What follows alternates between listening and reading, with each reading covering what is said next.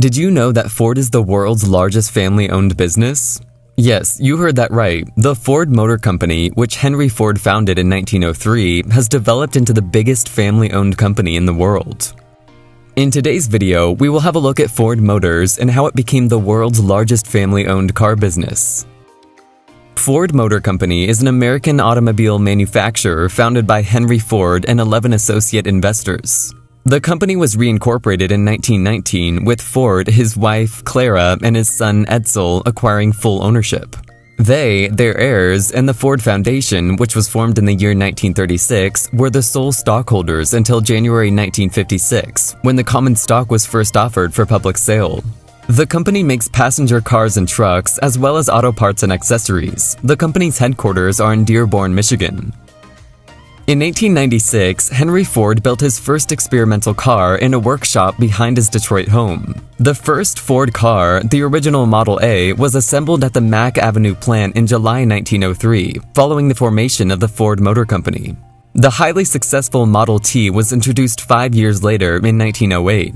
The demand for this car was so high that Ford had to develop new mass production methods to produce enough of them. Wow, could you imagine the demand for a Model T car at that time? In 1911, Henry established the industry's first U.S. branch assembly plant in Kansas City, Missouri, and the company's first overseas production plant in Manchester, England.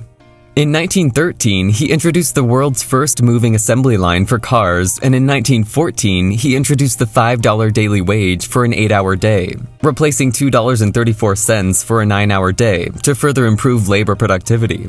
The Model T touring car version's price was reduced from $850 in 1908, which is equivalent to about 18 months' salary for an average wage, to less than $300 in 1925, thanks to assembly line production, which is again equivalent to about 4 months' salary for an average wage. More than a century after Henry Ford introduced his Model T and revolutionized automobile production, a member of the Ford family continues to lead the company, who is none other than the chairman of the company, William Clay Ford Jr.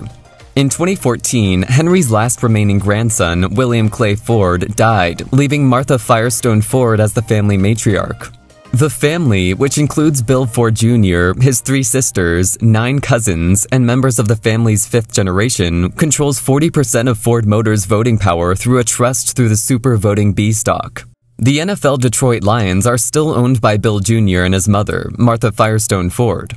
Since late 1963, Henry's grandson, William Clay Ford Sr., and his family have owned the Detroit Lions of the National Football League. The Ford family is an Episcopal Church member. Although the Ford family's stake in the automaker had fallen to less than 50% of the company's equity as of 2010, the family retained operational control through a special class of stock established early in the company's history and retained when the company went public in 1956. The family owns all of the company's Class B shares, which collectively have the right to elect 40% of the company's board of directors, with the remaining 60% elected by the company's publicly traded common stockholders. In the fast-paced world of automotive manufacturing, the name Ford recalls images of F-Series trucks and Mustangs zipping down city streets and rural backroads. True car enthusiasts might even consider the modern automotive assembly line, a manufacturing marvel invented by Henry Ford himself that has significantly altered not only the way we drive, but also the way we build via history. But beyond the powerful cylinders and rotating wheels of innovation, Ford Motors is built on something else, something that may not immediately come to mind, and that is a family. In December 2008, U.S. President George W. Bush announced an emergency financial rescue plan to assist the country's struggling automakers like Chrysler LLC, General Motors Corporation, and Ford to prevent the country's struggling auto industry from collapsing. The plan made available $13.4 billion in government loans from the Troubled Asset Relief Program, a $700 billion fund approved by Congress to assist the financial industry in the aftermath of the subprime mortgage crisis.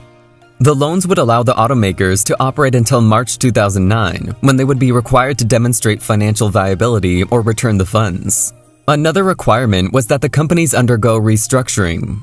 Initially, the funds were made available to General Motors and Chrysler. Ford allegedly had sufficient funds to continue operations and thus did not require government assistance right away. Ford experienced increased sales and market share in 2009 after avoiding bankruptcy, which both General Motors and Chrysler did. The increase was fueled in part by the federal government's Cash for Clunkers program, which offered consumers of up to $4,500 toward trade-ins of older vehicles for newer, more fuel-efficient models. Furthermore, Ford implemented various cost-cutting measures and focused on stronger brands. Volvo was sold to the Chinese company Zhejiang Geely Holding in 2010. Several months later, Ford announced the end of the Mercury line. However, as sales slowed, the automaker looked to expand its product line. Ford Smart Mobility was founded in 2016 to develop car-sharing ventures and self-driving vehicles, among other initiatives. The following year, the automaker announced an expansion of its electric vehicle lineup. However, in 2018, Ford announced that all of its passenger cars, except for the Mustang and Ford Focus Active, would be phased out. Instead, the company planned to concentrate on pickups, in which Ford's F-Series pickups were the best-selling vehicles in the United States in the late 20th and early 21st centuries, SUVs, and crossover vehicles. Automobile demand in major markets such as North America, Europe, and China has recently fallen short of expectations. As Ford explains in its annual report, these excuses have raised prices for automakers that have increased their capacity to meet projected future growth. In China, for example, excess capacity in the automobile industry reached 78% in 2018. According to Ford, excess capacity will total 47 million vehicles by 2024. The fierce competition in the industry has been fueled by automakers' rush to enter the massive Chinese market. This has forced companies like Ford to maintain high prices along with declining demand and the expansion of Chinese automakers like Chery Automobile Co. and BYD Auto Co. The growth of startups like BYD and Tesla has increased demand for hybrid and electric vehicles, boosted the level of competition, and put pressure on established automakers to develop more cutting-edge, technologically advanced models. Henry Ford established the Ford Motor Company to provide the general public with high-quality vehicles at reasonable prices. This American dream was more difficult than it appeared. The company initially made cars the old-fashioned way, but due to the time and materials required to complete a unit, they were forced to add these costs to the price of their vehicles. It took the company about 12 hours to finish each car, which resulted in labor and time costs. Ford, therefore, began using a new method of producing cars. He listed the phases or steps involved in building a unit. Then he distributed his workers so that they could each focus on a specific stage. The cars were also transferred from one stage to the next using a device resembling a conveyor belt until all the components were in place. With this technique, labor was reduced from the usual 12-hour period to just 2 hours and 30 minutes. As a result of the system, the cost of the cars decreased. Their most popular automobile, the Model T, had its price dropped from $850 to $290, as we saw earlier in this video. The entire auto industry was furious with Ford for altering the industry's ecosystem when it implemented the new system. 183 of the 200 car companies in America filed for bankruptcy when the Great Depression hit. Other automakers understood they needed to take action to survive. GM chose to focus on building more customized cars, Chrysler and Chevrolet began producing vehicles with innovative features, and others looked for more efficient ways to put cars together. Ford ended up enduring the Great Depression. There will always be a ripple effect when new methods are introduced. When things are going well, no matter how sensible or better the change, everyone is adamant that it must be made.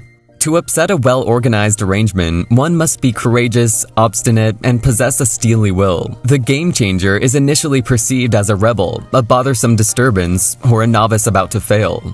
Many people won't recognize the system as an innovation and a legacy until after it had been adopted and accepted, and the game changer will then be seen as a brilliant trendsetter and leader. The history of Ford Motor Company is unending. The company has had both successes and failures, but thanks to the combined efforts of everyone who supports it, it has endured even the worst war. Along the way, they developed their creativity, adaptability, and capacity for global change. These have helped Ford become the powerful organization it is today, 103 years after its founding in 1903.